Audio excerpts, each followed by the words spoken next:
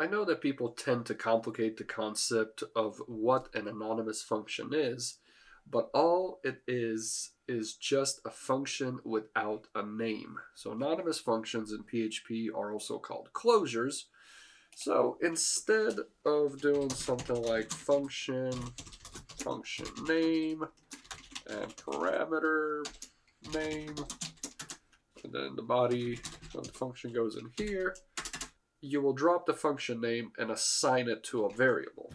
So all we're doing is dropping that name and then assigning the remainder of that function to a variable. So let's go ahead and actually create a real life example. So we can say stuff dogs say is the variable, and it's going to be assigned to a function. Now, normally we would put in this function name, but because it's an anonymous function, we drop the name and we just assign it a function like that. Now, what would be something that a dog might say? Most likely, echo dog says cats suck. So that's probably the most common thing. And then, because we know variable functions, we can say stuff dog say and append the parentheses, and now we can have this anonymous function, and this is pretty much a really good use of a variable function right here. So let's go ahead, open up our browser, open up the new page, and as you can see it says dog says cats suck. Now, can we press arguments to this function? Sure.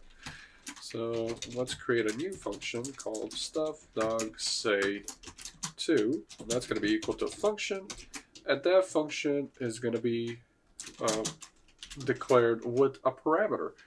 And that parameter, for example, we might call it say, and then we're going to open up and close our parentheses. The only thing that you're going to have to remember is when you are doing anonymous functions like this, the function is assigned to this variable, so this is an assignment statement, so you are going to have to put a semicolon after this curly brace.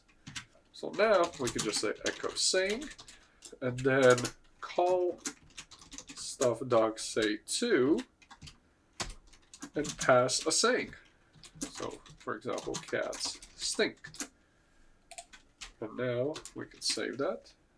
I'm just going to put a little break tag right here so that it pops up underneath. Break tag right there as well. Hit refresh, and we have cats stink. Now, if we want to get a little weird, we can return an anonymous function from inside a regular function. So we can declare a function, for example, stuff cats say. So here we go. We have a function. Remember, I told you before in our functions tutorial that a function can pretty much return anything, including another function. So we can return a function, an anonymous function like that, and then inside this function we might say echo dogs suck. Now, how do we actually execute this echo statement? So let's walk through it. So we'll say cats is equal to stuff cats say.